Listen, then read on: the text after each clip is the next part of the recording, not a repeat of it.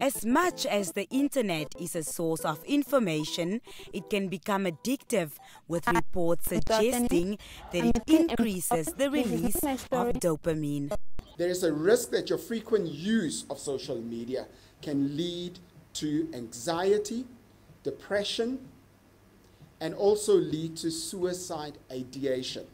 Suicide ideation is when you are thinking about committing suicide.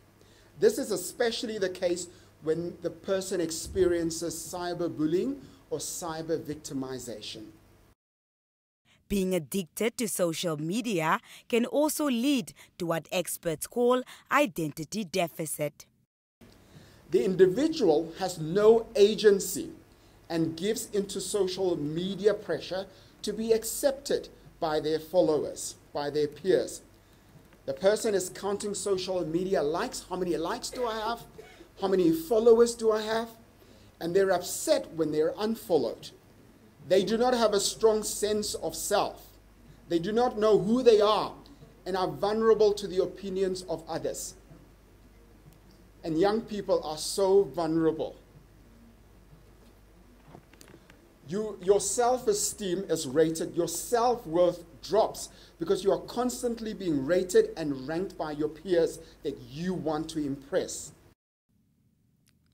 Young Namibian technopreneurs are asked to minimize the potential of mental health risks associated with social media applications by designing them ethically and responsibly.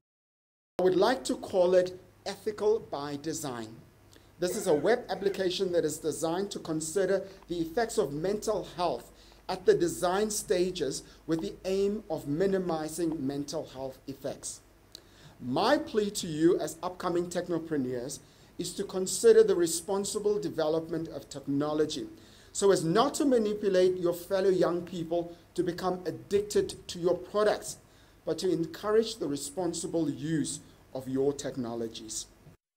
Dr. Stanley Shanapinda was giving a motivational talk on the harm of digital technologies to young people and their identity deficit at the 6th National ICT Summit. Francis Shahama, NBC News, Windhoek.